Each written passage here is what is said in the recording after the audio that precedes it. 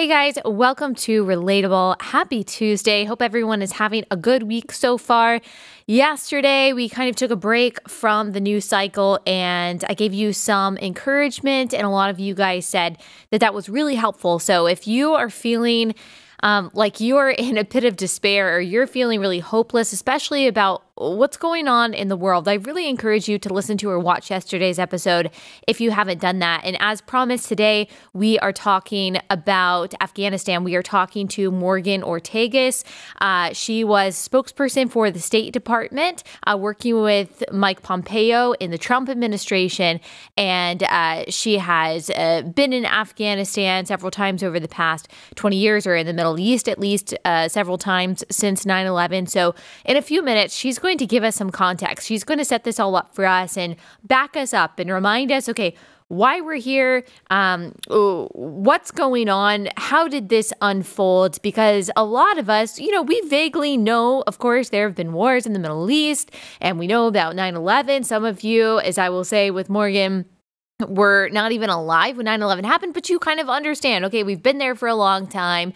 It's been very popular among the American people to get out of Afghanistan, but it's a lot more complicated than just, okay, let's leave. And that's what we are watching unfold. So Morgan's going to talk about that and talk about some of the implications and the consequences and how we need to look at how, China and Russia play into all of this and what we need to be concerned about and also what we need to be praying for. Then after that conversation, I'm going to give us once again a little bit more perspective and encouragement. I'm just going to continue to do that a lot because I feel that many of us are carrying this heavy burden of wanting to know so much and do so much and feeling incapable and just kind of powerless on top of all the things that are going on in this country and in your own personal life. It can be a very stressful and just a very exhausting time for a lot of people right now. So I want to try to refresh us with that eternal perspective as much as I possibly can. But first, before we get into the conversation with Morgan Ortagus,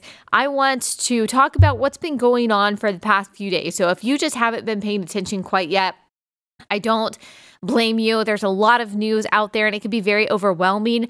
I really didn't look into all of this over the weekend because I just said, you know what, I'm going to start looking at this on Monday because it's just too much. People who know a lot more than I do can kind of give me a rundown of what's been going on. And so that's kind of how I spent a lot of my day yesterday, really trying to understand. So this is from the AP. The Taliban have seized power in Afghanistan 2 weeks before the U.S. was set to complete its troop withdrawal after a costly 2-decade war. So this is something that President Trump promised to do, and this is something that Biden said that he was going to follow through on, and he promised that troops would be withdrawn from Afghanistan by 9/11, by the 20th year anniversary of 9/11. The AP goes on to say the insurgents stormed across the country, capturing all major cities in a matter of days as Afghan security forces trained and equipped by the U.S. and its allies melted away. So we've spent the past 20 years trying to train these Afghan forces, arming them, and so that when we did actually withdraw, that the Taliban wouldn't take over, because these 300,000 troops that we have spent so much money and so much time and so much energy and so many lives training and fighting with and fighting for, they would be able to fight off the Taliban. And obviously that has not happened. And it's very strange. I saw some videos across social media that made me feel, I don't know if it was like a cringy feeling, a sad feeling, like a pitiful feeling, but there were videos of American troops trying to train the Afghan forces over there. And it's just a completely different world. It's a completely different setting and a completely different visual of how you see American troops being trained. Like, I think that one of the faulty premises that we have had, America has had in nation building, is thinking that all people are basically the same, which of course as Christians, we know that everyone is made in the image of God and has the same value, but not everyone has the same values. Like, not everyone has the same worldview, the same desires, the same commitment to fighting for individual liberty and all of that people in the Western world, and particularly people in America do. And so it just didn't.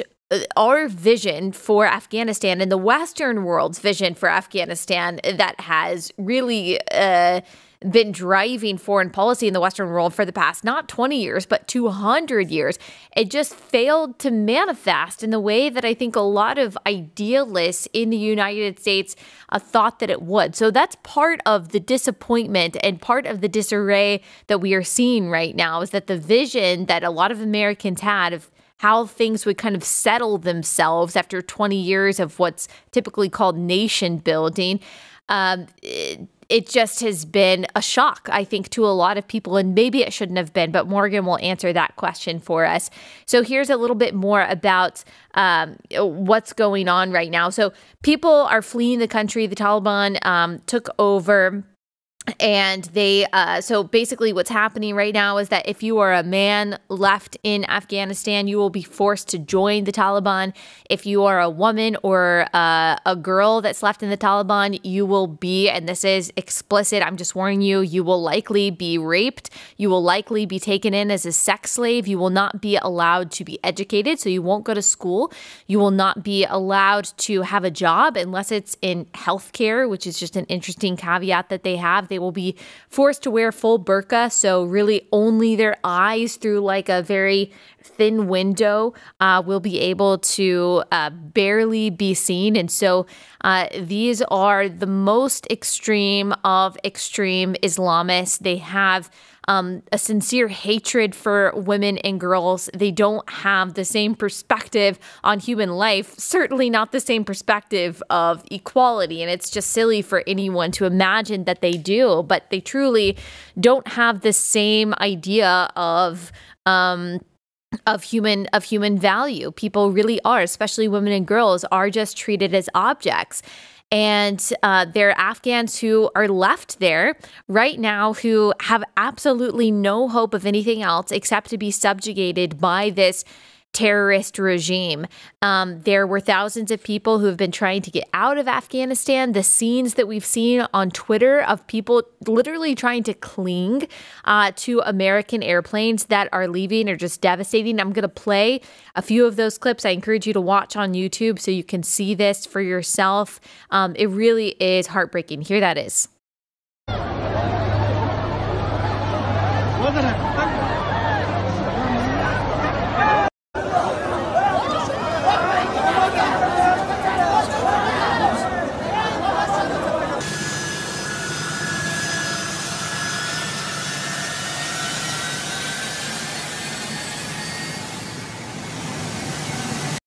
A video that I did not play, which was just, I mean, it reminded me so much of 9/11. So that plane that you watched that Afghan men were clinging to, I don't know what they assumed would happen. I mean, of course, you're just desperate in that case, and so you're not necessarily thinking rationally, and I can't blame them for that. But there were men who managed to hold on to the plane as it was taking off, and there are videos as the plane is going into the sky of these people falling to the ground. At least 7 people fell to their deaths as they were trying to cling to the side of the plane. So desperate were they to get out of Afghanistan and out from under the Taliban rule. And one thing that you'll notice in these videos and in some of the pictures that you see of these planes that are full of Afghans trying to escape is that the vast majority of these people are men. And the question that a lot of people ask is like, where are the women and children? Like, why are the women and children out first? And we don't know completely the answer to that question. But again, I would remind us that not every worldview is the same. Not every culture is the same. I think we think here in the West that everyone has the same kind of chivalrous mentality that, of course, you allow the most vulnerable to go first. And of course, the men stay back and they fight and they allow the women to escape. That's not how it is everywhere. And certainly America is not like the exemplar of chivalry these days. But that mentality that we have of trying to protect the most vulnerable, which in this case, of course, is women and girls, almost in every case is women and girls, but especially in this scenario, that's not their priority. That's not necessarily their value. Now, I don't blame these men for wanting to get out.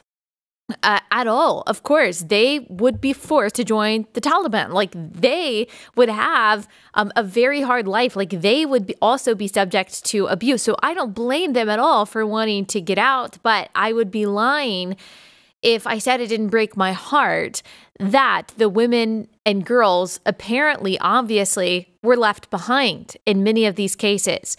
America has, and we'll talk about this with Morgan, they have agreed to accept 30,000 of these Afghan refugees, and I'm sure that it will be a lot more.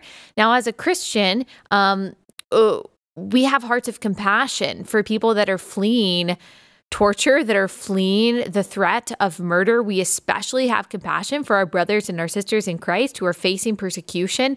Some of the pictures and the videos and the testimonies that we've seen from Christians there literally being tied to what look like crosses and blinded and beaten. I'm sure they will be slaughtered, as is so prevalent among Christians in the Islamic world. We want those people to be able to escape. Like, we want them to come here. Like, that is our instinct. I think that's a good instinct. And by the way, I think it's good policy to accept, especially the people that are facing religious persecution, especially our allies, especially the people that worked with us there. It's good policy to accept those people into the United States. It's not good policy, and this is just true. Like, it's not lacking empathy or compassion to say this. It's not good policy to just make a blanket number and say we're accepting this many refugees no matter what. Because what I worry about, and I think what a lot of people worry about, is that these people are going to be vetted. How do we know there aren't Taliban sympathizers that are coming in with this group of refugees? Like, do we have any confidence at this point in this administration that they will be vetted and that this will be a process that is characterized by integrity and safety and security? I don't have any confidence in that. And it is absolutely the job of this administration to think about that. Like, it's not, we can't just have such narrow compassion that we only have compassion for the people that are fleeing Afghanistan. You have to also have compassion for people here that are impacted, especially the most vulnerable people here that are impacted by these kinds of public policy decisions. You've already seen Emmanuel Macron, the leader of France, say that he said, it's not France's responsibility to accept a bunch of these refugees. The reason why he's saying that is, number one, I mean, this is kind of America's mess at this point, at least mostly, primarily. But he's also saying this because of this very inconvenient fact that Afghan refugees, unfortunately, around the world have a much higher or a disproportionate crime rate than refugees from other countries. So Emmanuel Macron said that. I mean, this is a guy who is certainly seen as a progressive. France is battling, though, is Islamist extremism and has been for quite a while because of much more liberal immigration and refugee policies that they've had in the past. They've really tightened that up. A bunch of these Scandinavian countries have extremely tight controls on immigration. It's really, America is very unique in its willingness to simply basically open the borders and open the doors for people without a whole lot of conditions. On the one hand, that can be seen as compassion, and I think it is in a lot of cases. On the other hand, it can be seen as a lack of prudence, and even you could see it as just bad, irresponsible, even wicked leadership to put the interest in the safety and the security of your own people last. And that, of course, is what we have seen from this administration and other administrations in the past. So there has to be a balance. Like, there has to be a balance of looking at and prioritizing first and foremost our own national security, and then looking at ways, okay, how can we help the refugees that are fleeing this violence and fleeing this danger while still keeping our country safe? Hopefully there's a way to do that. Like, I would like to prioritize the women and the girls and the babies and the children, the Christian refugees, the religious refugees that are fleeing that kind of violence. We have to prioritize our allies, people that helped us there. Of course, we have to prioritize the American citizens. There are American citizens still left there, right now. So we have to prioritize that. And maybe this administration will do that. I'm not really sure. This is Joe Biden and his administration's fault. It's not entirely his fault. This has been going on for a long time. But the fact that, not that we left, most people wanted to leave Afghanistan at some point. The so-called forever wars, people were over that. There are different perspectives on that, of course, within conservatism, within progressivism. But I would say most people, this is kind of a bipartisan issue, and didn't want to have such a large presence in Afghanistan anymore. People understood that. People did not think that we would leave in this way. And Morgan's going to talk to us more about that. Completely haphazard, going to talk about, and you've probably heard about this being Joe Biden's Saigon, that the same thing happened when America left or ended the Vietnam War and left in such a haphazard and chaotic way. That's what we're seeing now, except worse. I mean, left billions of dollars of weaponry for the Taliban to take over. It is an absolute mess. It's an absolute mess. And Joe Biden responded to this. Another big thing about this is that Joe Biden he wasn't talking about it. Like, all of this was unfolding over the weekend due to Biden's decision making, or at least whoever makes the decisions in the Biden administration. I have my doubts that it's Joe Biden himself. He was absent. Like, he wasn't making his statement. The press secretary was on vacation. So Joe Biden was at Camp David. And we finally heard yesterday that he was going to make a statement at 3:45 Eastern time. It was a little late. And he made his speech, and it was, in my opinion, disappointing to say the least. Let me play just a few clips of that, and then I'll explain what I'm talking about. When I came into office, I inherited a deal that President Trump negotiated with the Taliban. The choice I had to make as your president was either to follow through on that agreement or be prepared to go back to fighting the Taliban in the middle of the spring fighting season. So what's happened? Afghanistan political leaders gave up and fled the country. The Afghan military collapsed, sometime without trying to fight. American troops cannot and should not be fighting in a war and dying in a war that Afghan forces are not willing to fight for themselves. We gave them every chance to determine their own future. We could not provide them was the will to fight for that future. So here's where I agree and disagree with Joe Biden. If you listen to the whole speech, you watch the whole speech. It's not very long, so I encourage you to do that.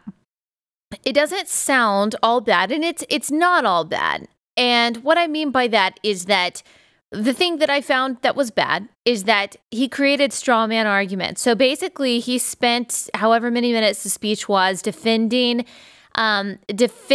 his decision, his administration's decision to withdraw from Afghanistan, and talked about how this has been going on forever. He blames Trump, basically said, look, this was Trump's plan and we just executed on it. Morgan is going to bust that myth, though, once we talk to her. He even went on to blame, we didn't play it in this clip, Obama and past administrations. And then, of course, you heard him blame the Afghan army. And the problem is that no one is arguing, like I said, that's a straw man. No one is arguing that we should not have withdrawn. Like, no one is saying that we needed to stay there forever. We're saying that maybe we could have done it in a more responsible way. Like, maybe we could have planned for contingencies. Maybe we shouldn't have left our millions of dollars of weapons there. Maybe we should have gotten our American diplomats and the allies out first. Like, maybe we should have had a better plan in place. Of course, he knows that, though. He's setting up a false dichotomy, and he is trying to defend something that no one is arguing against. Like, no one is saying that we should have stayed there forever, and yet that's what he spends his speech saying, defending that we shouldn't have stayed there forever. No one's saying that. He knows that, though. He doesn't even want to address the fact that this was an absolute failure of his administration. It wasn't the Trump administration that executed this. It wasn't Obama. It wasn't Bush. And maybe all of them, I would say definitely all of them, have blame to take 100%.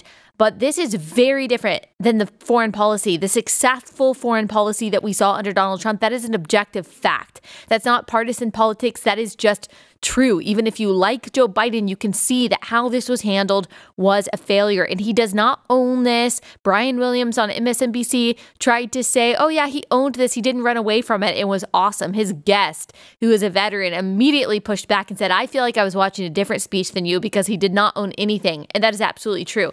Now, where I agree with Joe Biden in this speech and in just the couple clips that we just played is that Americans should not be dying in a war that the Afghans are not willing to fight for themselves.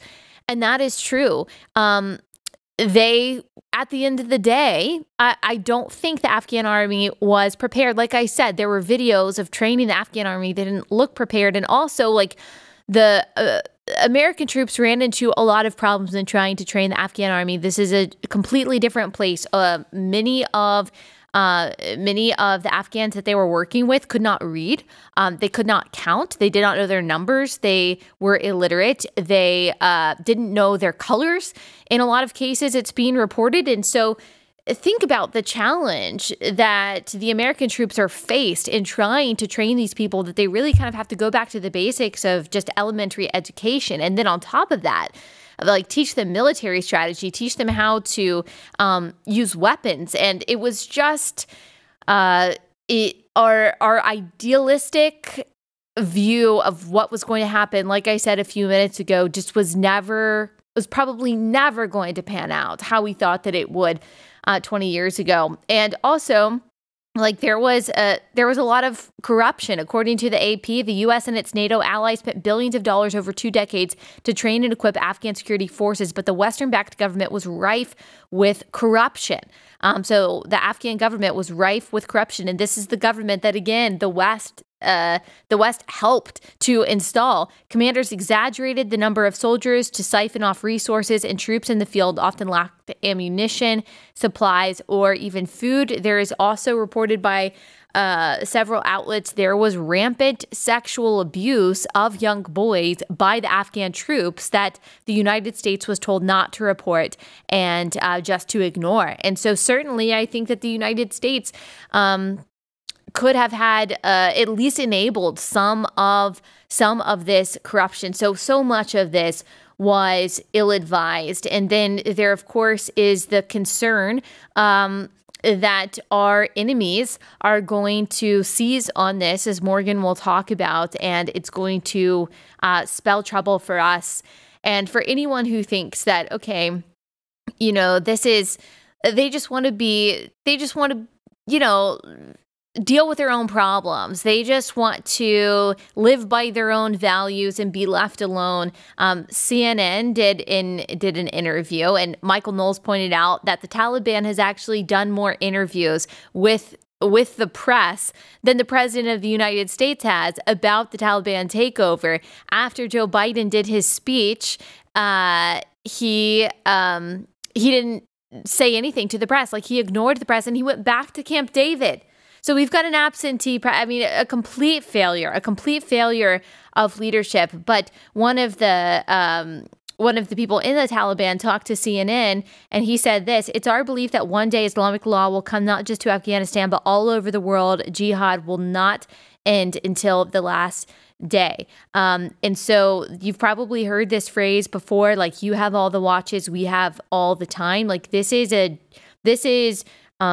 goal, this worldwide jihad, this worldwide takeover by Islamic law, Sharia law, is generational. It has been around for a long time, and the people in the Taliban don't see themselves as necessarily wanting to see themselves the takeover of the world. They see themselves as one part of a grand collective and a grand narrative that they are just helping move along, and they're absolutely willing to give their life for that. And so this is not just about them wanting to be independent of American rule. They want worldwide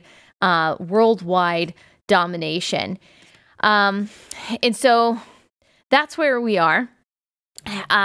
This is a very scary time for a lot of people over there. It's a scary time for people here. I hope that it's a wake-up call for people to see not just the failures of this administration, but the failure of a particular worldview that clings to cultural and moral relativism that says, you know, everyone has a basically good value system. Every set of beliefs is basically morally equivalent. There's no culture that's better than another culture. There's no worldview that's better than another culture. There's no set of politics or set of beliefs that's better than another. And that is simply not true. That kind of cultural and moral relativism, that kind of postmodernism, that there is no objective morality, there is no objective higher good, there is no objectively good or bad worldview, is part of what has gotten us into this mess and has led to bad foreign policy and naive foreign policy decisions. So I hope that this just shakes us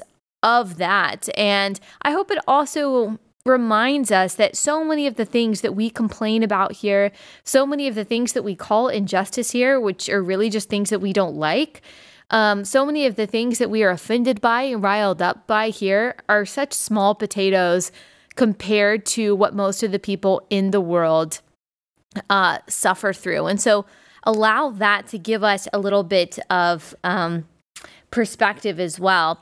We're going to get into this conversation with Morgan Ortagus, and she's going to give us some more information about all of this. First, I want to tell you about our first sponsor for the day. That is Annie's Kit Clubs. So maybe on a Saturday, I guess your kids are probably back in school now. So maybe on a Saturday, you are wanting to keep your kids occupied. You don't want to just sit them in front of the television. It's still too hot to just send them outside to play for several hours. You don't want them to be scrolling their phones or their iPads. You want them to do something productive, but you also need some time to yourself to maybe, do the things that you need to do. A really great option for you is Annie's Kit Clubs. So Annie's Kit Clubs has the perfect subscription boxes for both boys and girls that keep them creative, constructive, engaged at the kitchen table, not rifling around for supplies or slipping away for their millionth hour of screen time. First, they've got the Young Woodworkers Kit Club, a monthly subscription that sends kids real hammer and nails construction kits.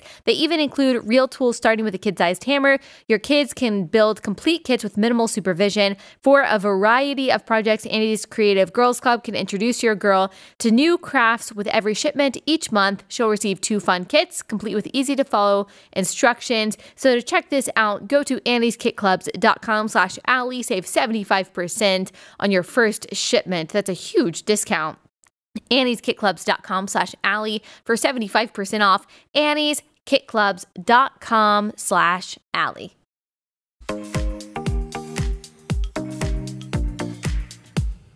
Morgan, thank you so much for joining us. For everyone who may not know, can you tell us who you are and what you do? Sure. Well, I was just recently Mike Pompeo and President Trump's spokesperson at the Department of State, but I've been in the intelligence community, defense, foreign policy for like the past 15 years or so, lived a lot in the Middle East, been in and out of Afghanistan a lot.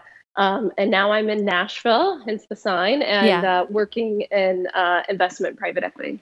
Okay, I gotcha. And you are the perfect person to give us all the context of what's going on, because a lot of people listening, they feel like they have a vague idea of why we're there and what's happening. But some people may not know. Some people listening to this podcast may not have even been alive at 9/11. So can we back up a little bit, and can you just start from the beginning? Tell us why we're here and why is all of this happening right now? It is amazing to think that there's plenty of people listening to this podcast that were born after, or watching this, who were born after 9/11. It is kind of amazing. So I think we all who are old enough remember that dark day. I was in college. I was a sophomore in college, actually, when 9/11 happened, and quickly switched my major to start studying these sorts of things. But back then, Afghanistan was mostly controlled by the Taliban, but not entirely. I think, sadly, actually, they have probably in many ways more control today than they did have in 2001. And we have the Northern Alliance and various factions within Afghanistan that would fight with the Taliban. Of course, why would any of this be our problem? The reason why it was our problem is because, of course, the Taliban offered safe harbor to al-Qaeda. They let them plan, execute plots against the United States from Afghanistan. So when we went in 2001, President Bush said, we are going to make sure that we root out this terrorist group, that they are never a threat to the homeland again. And fast forward, here we are 20 years later. I think we obviously, there's no doubt, we had a lot of mission creep. We got into nation building, into counterinsurgency, and a lot of things that went beyond the scope that I think President Bush and his team imagined. And so that's why in the Trump administration, President Trump asked Mike Pompeo how we start to responsibly draw down from Afghanistan. And that is the effort that I worked on, or that Mike Pompeo worked on very closely with President Trump. Of course, the way that we were planning on exiting was very, very different than the chaos that you've seen over the past few days.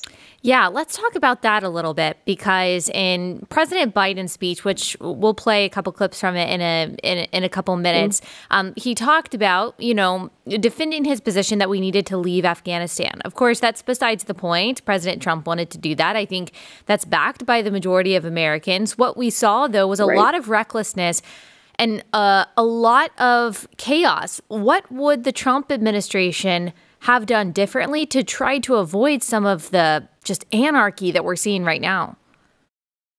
So first of all, it starts with who are the negotiating partners at both sides of the table. So you have to remember that President Trump, I think this is quite obvious, is very different than President Biden. And President Trump's, I think it was the first year in office, he released what we have nicknamed the Moab, the mother of all bombs, in Afghanistan. And whenever General Miller, who was the last commander in charge in Afghanistan, when he took charge, he really took the fight to the Taliban. So whenever we came to the negotiating table, the Taliban knew a few things. They knew it was a president who was willing to use Moabs if necessary, and they knew it was a president that had empowered a general to go after them.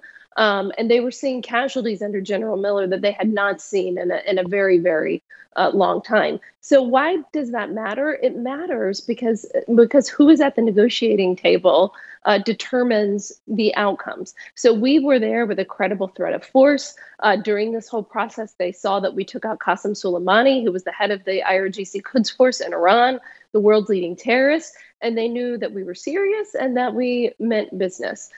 So when President Trump gave Mike Pompeo this directive, Pompeo said, we have to withdraw responsibly, but we have to do it in a way that Afghanistan cannot be a place where Al-Qaeda is given safe harbor to plan terrorist attacks against the United States. That was our number one guiding principle, is how do we ensure that America is safe? So we put provisions in the deal that we negotiated with the Taliban, that Mike Pompeo and the team did, that said, that the Taliban had to break with Al-Qaeda. Now, everybody was really skeptical if the Taliban was actually going to do it. That's fine. We were very skeptical as well. Yeah. It's not like we trusted these guys. But we knew that they had to abide by all of the conditions of the deal for our drawdown.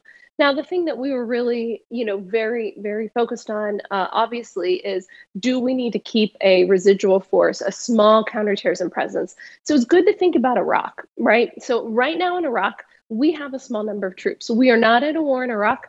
We are not facing American casualties, but they are there in an advised, train, and equip mission.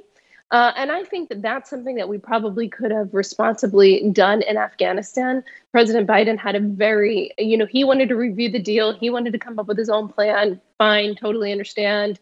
You're the new president. You've got a new team. You want to do it your way.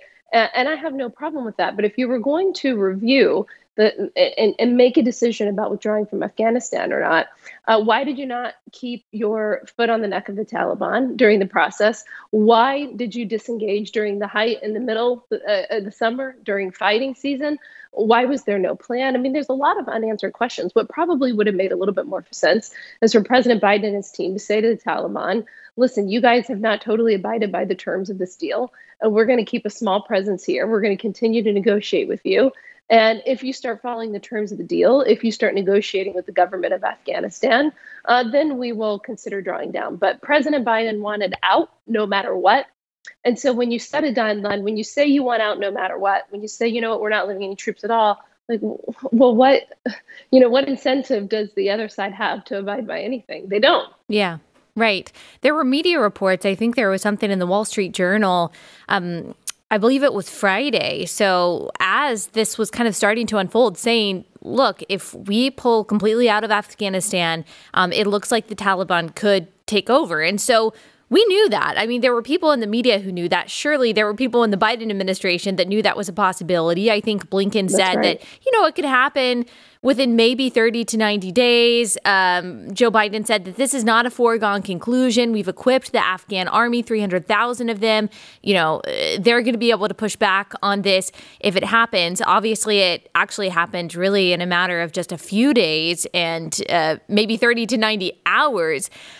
Where do you think that maybe naivete came from in the Biden administration that didn't allow them to see what even some people in the media seemed to see? I mean, surely they've got the intelligence to know that this kind of thing was a possibility, and just trying to be as charitable and giving the benefit of the doubt is as much as possible. Like, surely they thought that something else was going to happen, and they thought that they had planned for every contingency, but obviously that wasn't the case. So, where did they fumble the ball in this is what I guess I'm trying to ask. Sure. So it's funny that you mentioned what Secretary Tony Blinken, the Secretary of State, said about how he thought it would take longer. I think you said 60 to 90 days. One of the things that he was quoted as saying in congressional testimony, it could have been congressional testimony or an interview. Anyway, he said it's not going to happen from a Friday to a Monday. And it literally did. From Friday to a Monday. Right. So we've got a little thing that, we're going to need to get through this crisis, but we have a few things I think that Congress is going to need to investigate and take a look at, because you have people in the administration trying to blame the intelligence community, saying, oh, they gave us, they gave us wrong estimates, or we weren't alerted. But you have people in Congress, like Congressman Mike McCall from Texas, and others who are also briefed by the intelligence community. And they're saying, whoa, whoa, whoa. The intelligence community painted a very, very stark picture for us. So if the intelligence community briefed one thing to Congress and then one thing to the president, that would be really, really bad. And we need to know if that happens. I'm a little skeptical that that's what happened. I would think what makes more sense is that they were briefed the same things by the intelligence community, and this administration did not listen to the intelligence. That's my gut. We'll see what happens. I'm sure all of this will be investigated. But you have to understand, if you step back and you look at the worldview of this administration, remember, these are the same people that were in the Obama administration. Same exact people. Tony Blinken was Deputy Secretary of State. Wendy Sherman, the current Deputy Secretary of State, is the person who is the lead negotiator on the JCPOA, the Iran deal, as it is popularly known. So if you remember, these are the same people that thought that Iran was actually going to abide by their deal and become a responsible international actor, right? So they negotiated the JCPOA. They gave away billions of dollars in sanctions relief to Iran. They put no limits on their terrorist activity in the region. They put no limits in this deal on ballistic missile expansion, for example. It was only focused on the nuclear deal. And so because it wasn't a broad deal, they get billions of dollars of sanctions relief, pallets of cash, as we all famously know about. And what do they do with it? Well, they do what the world's leading state sponsor of terrorism would do, which is they foment more terrorism. They fund their groups. They build more ballistic missiles. So why do I bring that up? Why is that relevant to Afghanistan? Because it's the same group of people that really believe that the Taliban and Iran and other actors, they just want to be liked. Right. They want to be recognized by the international. So they say a lot of things like in Diplo speak, the way we talk, saying, that they want to be recognized by the international community, that they want to be in good standing. No, they don't. They want power. They want hegemony. They want control. They're terrorists. Yeah. I mean, you've seen the UN. I think it was also the leader of New Zealand who came out and said, we are really urging the Taliban to have an inclusive, representative government and to recognize the rights of women and girls. And I shouldn't be laughing at that, but it is laughable. It's funny in a very sad kind of way that anyone has that kind of mentality when it comes to a group of people that is only bent on destruction. And Is that what's going to happen to Afghanistan? I mean, will it completely be dominated by the Taliban forevermore until, I don't know, another group tries to come until the on? next invasion? Yeah, tries to dominate. I mean, what's going to happen? And also within that question, where do China and Russia play a part in all of this? Well, let me answer that part first because that's easy. They have kept their embassies open in Afghanistan. They have decent relationships, good relationships. Some of the Taliban have already met with the Chinese publicly. They've talked about this with the Russians. So a Taliban takeover of Afghanistan is a win. There's no two ways about it. A win for China and Russia. We no longer control Afghanistan, which does actually share a tiny border with China. So that opens up part of the Belt and Road Initiative, which is their Chinese trade initiative but that's a whole other thing that I could go into what the Chinese are doing there. Right. So the Chinese, Russians, even the Iranians, they're keeping their embassies open. They're talking to the Taliban. Big win for our enemies. I think the question that you're getting into is, why would this administration, think, or the UN think that the Taliban could have a representative government? I do think that one's a little bit more complicated because I will say in our administration, in the Trump administration, what we were trying to do was to end America's longest war. And we knew that there was no military end to the war. So what we were attempting to do, but again, this is the crucial point that this administration is missing. You have to do this from a position of strength. And that's what they miss in all of their negotiations.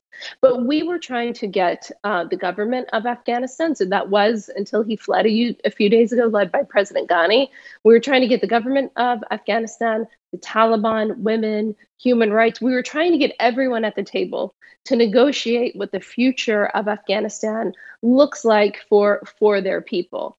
So that was a goal we had. Some people may have said that was a naive goal, but the bottom line is that the Afghan forces, with our support, were never able to fully defeat the Taliban. So we were trying to bring everyone to the table. But again, it's hard to compare apples and apples, in my opinion, to the effort that Mike Pompeo led at the State Department versus the Biden effort, because again, we felt like we were very much negotiating from a position of strength.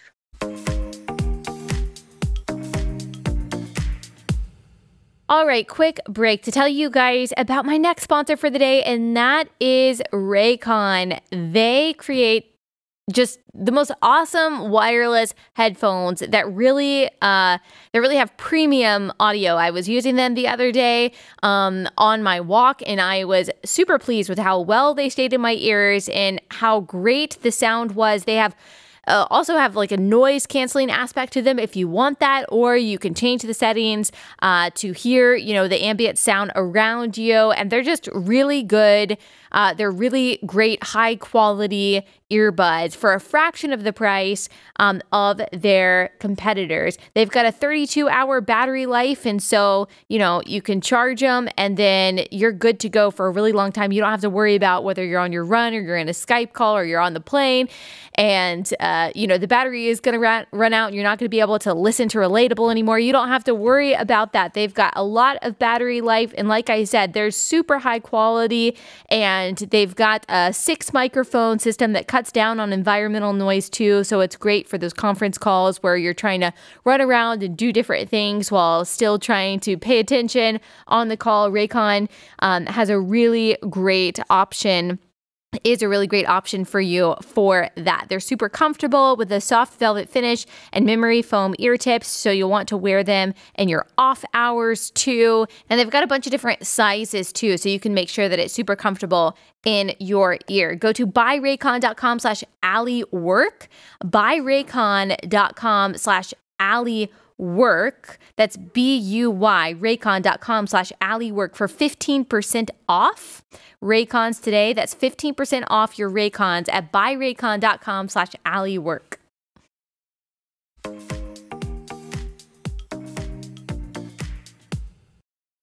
I think that the world sees this, obviously. I think Americans on both sides of the aisle sees that this was fumbled. Now, I think we probably disagree on the why behind it, and it's that worldview piece that you very well brought up a few minutes ago that I think really kind of divides us of really what should have been the tactics leading up to this that would have at least mitigated some of the chaos and the loss of life that we're seeing right now. And this doesn't all lay at President Biden's feet, of course, as you started out saying. This has been a long-standing failure of policy in some ways for the past 20 or so years. Do you think that there's a way for the Biden administration to fix this in any way? Like, are we going to be able to regain any kind of good reputation on the world stage? Are we going to be able to regain the trust of our allies and the respect of our enemies? Or are we done for, at least for the next couple decades? So that's a big, very big question. I would say in Afghanistan, it is going to be very, very dicey over the next few days, and the coming weeks and months, right? It's going to be dicey for a long time. One thing that I think that we should pay close attention to is what happens to all of our equipment that was left behind. Right. We're seeing multiple planning failures by this administration. We're seeing a lack of a plan to get the people who were interpreters with us. We call them SIVs, S-I-V, people who actually worked with us. They didn't get visas in time. Whenever Ghani left, there was a scramble to get to the airport. So you've got a humanitarian situation on top of everything else. And by the way, everything does need to be carefully vetted. I want all of our civs and interpreters and people who were crucial to the fight to come over, but we have no clue how this administration is vetting extended family members. Are they letting extended family? Is it just immediate family? There's a lot of just process questions and things that should have been planned out and explained to the American public and to the Afghans ahead of time. I think one of the reasons it wasn't planned out is because they just didn't think Afghanistan would fall right away, and they didn't think it was going to be an issue right away. But that's why you have contingency plans in place just in case things happen that you don't expect. I'm very concerned about our equipment. Not that I think that the Taliban necessarily has the capability to use the equipment over the long run, but we have some of America's most expensive and precious machinery, and why wouldn't they turn it over to the Iranians or the Russians or the Chinese, right? Or to the highest bidder, whoever wants it. So all of that is very concerning. Then as it relates to getting our reputation back, I think, it was funny, just a few weeks ago, maybe a month ago, I think it was in June, Biden was at the NATO summit and he was at G7. And there was all of this talk about how America was back. Diplomacy is back. Adults are in the room. Yeah. I think it will be a long time before the Europeans say that again. This is not, what they expected. I think that it's funny. The behavior that Biden is doing right now is what they expected from Trump, but he didn't do. Yeah. And so it is going to be it's going to be tough, not just for Afghanistan, but if you think about the countries, here's what I think is key, and this is what I get, in my nerd world, the things that I focus on, the countries in Central Asia, like Tajikistan and Kazakhstan and Uzbekistan, all of these countries are in between Afghanistan and China, right? Mm-hmm. And these countries are crucial to, in my opinion, to being a part of the alliance that we build of democratic countries, of pro-Western countries that are going to be a part of the alliance that we should be building to counter China.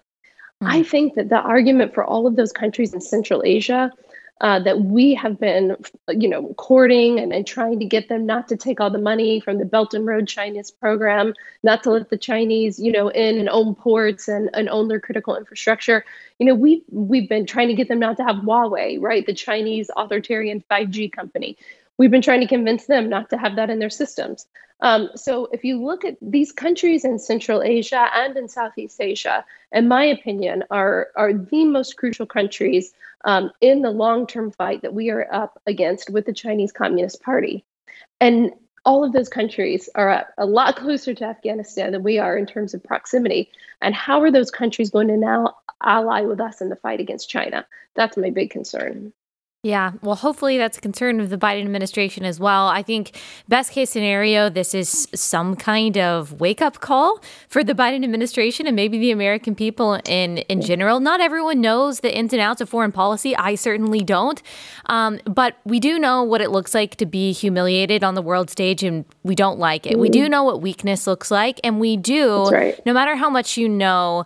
No matter how much you know about foreign policy, people don't like to feel that their leaders are not doing what is in the best interest and in the safety interests of their constituents. And I think that's one concern right now. Like, does this possibly pose a threat to America in our homeland?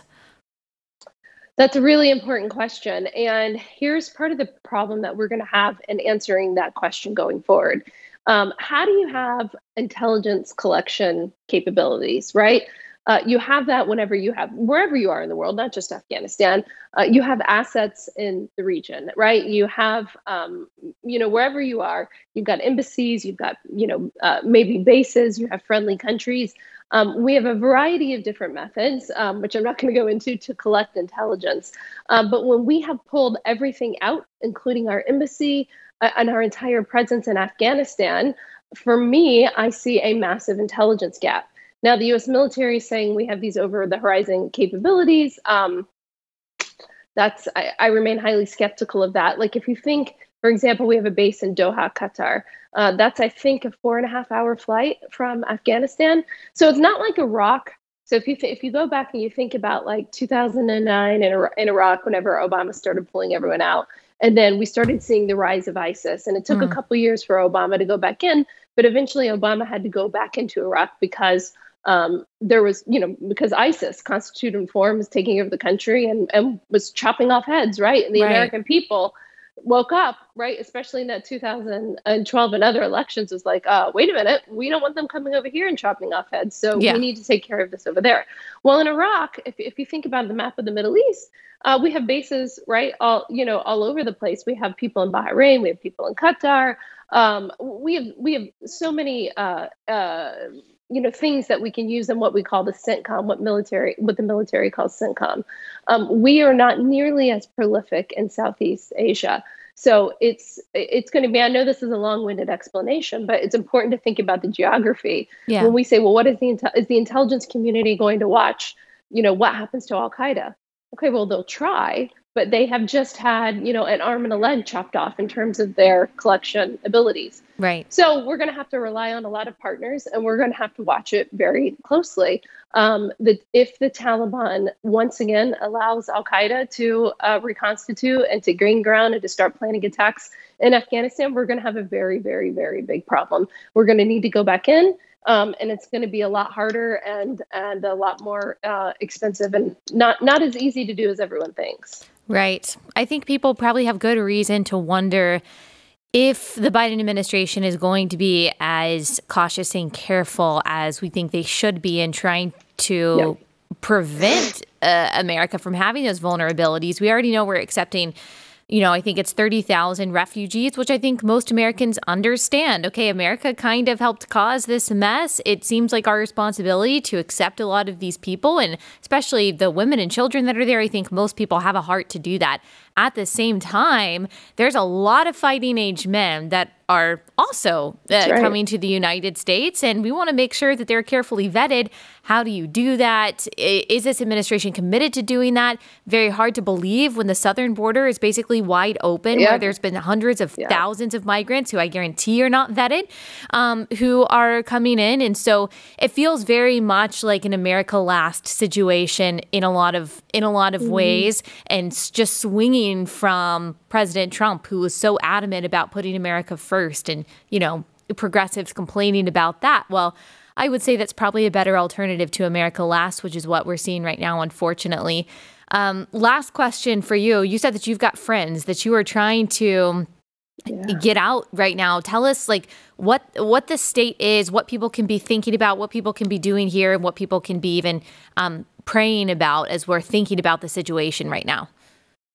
Yeah, thank you so much. That's a great question. First of all, if anybody wants to donate, I know there's several organizations out there. The one that I've been promoting is No One Left Behind. You can just Google it. The website will come up. And they're working very studiously to try and get the right people out. They're really focused on people who were interpreters, people who have letters proving that they worked with the military, the U.S. Embassy. And so that's a fantastic organization. Obviously, I'll keep the names quiet because we're still trying to get them out. But, I have a friend who we actually brought over to the U.S. He did an LLM at Harvard, went back to Afghanistan, was a lawyer there, has a family, and he employed other lawyers. I mean, he did so much to advance the cause over the past, decade or so that I've known him. And so he is. We're trying to get him out. I guess I'm a little hesitant to say too many details because I'm holding my breath, hoping that we can get him out. But of course, there's also other people. A friend of mine sent me a picture just last night of a guy who was an interpreter with the military. Young guy, has a young wife, and they have 3-month-old babies, twins. Wow. And they were just sitting there at the airport, no food, no water, holding the babies, and the mom is nursing. But as you and I know, with little babies, that doesn't, you got to drink some water to be able to nurse those twins. Right? Where are the diapers? Where are the things? So getting his information to the State Department, and there's a million more tragic cases like that for sure. There's obviously some people there. Listen, we know this. There's some people there who are just desperate to get out. They may not have worked with us, and they're just, trying to get out. And this administration needs to do a very thorough job of vetting that. But I can tell you the people that have been brought to my attention that I've worked with, are old people, with babies, small children.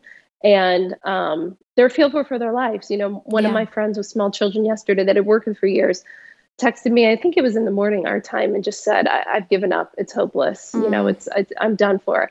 I said, do not give up. Do not give up. Yeah. I said, I know you're frustrated, but you have 3 children, you have a wife, you have a family, you cannot give up. And hopefully we can get him out of there. Yeah. Gosh, well, we will be thinking about that and praying about that adamantly. Thank you so much for taking the time to explain all of this to us. Your insight is really, really valuable. And thank you for just kind of setting the scene for what's going on so people can kind of get a better sense of what to focus on. I really appreciate it. I encourage everyone to follow you, to keep getting your insight. Thank you so much. Thanks. Appreciate it.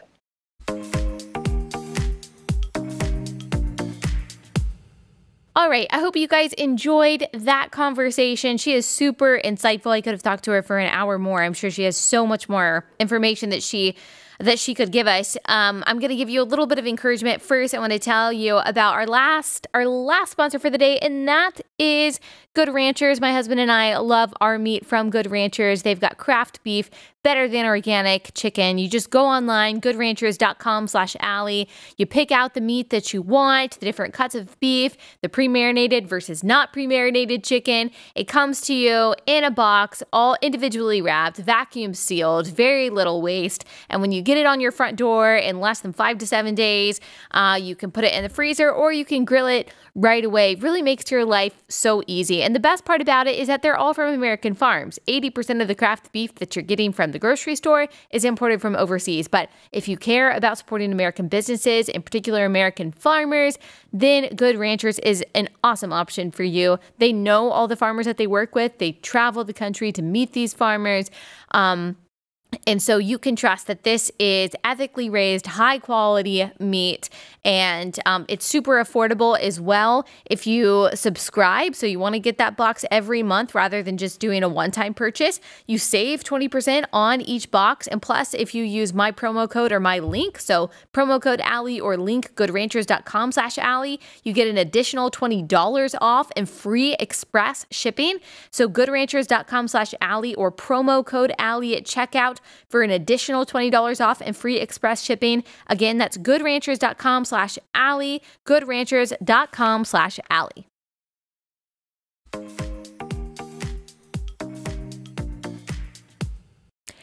All right. So I know there's so much going on in the world. And as we've talked about so much, like sometimes we're just at a capacity we can't care about anything else. Like, we are just filled to the limit of things that we have to care about, not just when it comes to ourselves, but maybe your family is going through a really hard time right now. Maybe you are dealing with sick relatives. Maybe you're going through a hard time financially. Like, you already feel the weight of your own world on your shoulders, and then adding everything else can just be really tough. And maybe you're taking care of your community and you're fighting for a variety of different causes. Let me just relieve you of the burden of having to carry everything yourself. You don't.